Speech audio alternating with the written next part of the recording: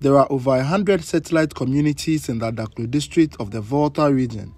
Indigents, in their quest to access fertile lands, settle in the hinterlands to enable them to farm to support their livelihoods. Their urge for financial stability has, however, encroached on the rights of their young ones who have no access to education in their settlements in the hinterlands. Ajobu Prisla resides in Adaklu Jebe, one of the numerous satellite communities. Determined to access education, she and her siblings must walk about 5 miles to a basic school in the nearest community.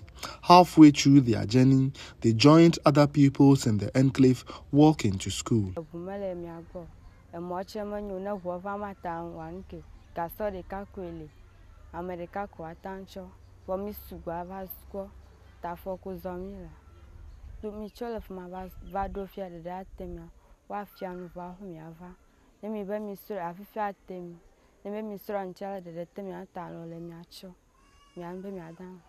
The development is widespread across the Adaklu district. According to the Ghana Education Service, 1,015 pupils walk to school every weekday.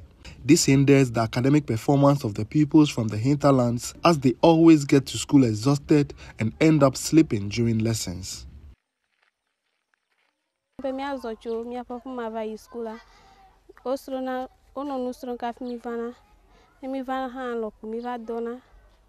You have students from nearby villages. It is nearby, but it's far, small. It is affecting their learning when they come to school, because the time they get to school, they always come in late. And by the time they get to school, teaching and learning is going on. So it affects their learning. Parents living in the hinterlands would only allow their children to go to school when they are about 6 years old. They believe at this age they are old enough to walk the distance. In the event of a pen-pal project being implemented by Friends of Adaklu, pupils of the academy in California, USA, learned of the plight of their counterparts in the Adaklu district. Feeling the brunt of their condition, they raised funds to procure 100 bikes for distribution among the affected pupils. Learners from Beko Senior High School, Dabanu, Goepe, Avelebe, Hehekpe, Henakope Basic Schools, and Goepe Junior High School benefited from the distribution. Stella Kuda is the country director of Friends of Adaklu. Pedal to Excellence is a project aimed at relieving our kids from walking 2 to 3 hours to school every day.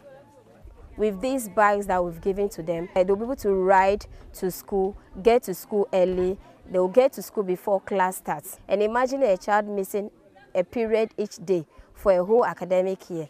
That's a lot.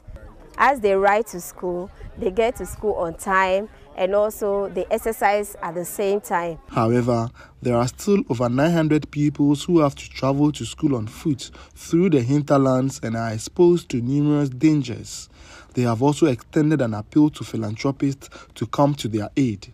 Fred Kwame Asari, Joy News, Adaklu.